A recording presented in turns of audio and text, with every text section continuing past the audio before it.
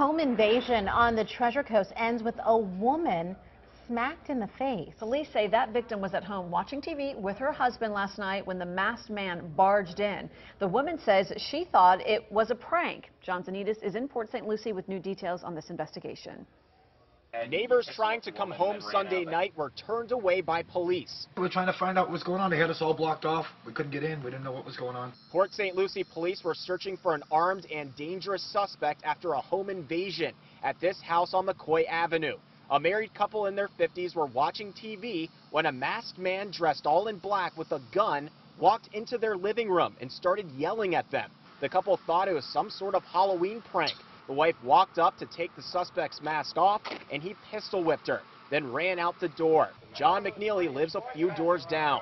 Well, if they did that here, if I had a chance, I would shoot them. If they had a mask on, why are you coming with a mask?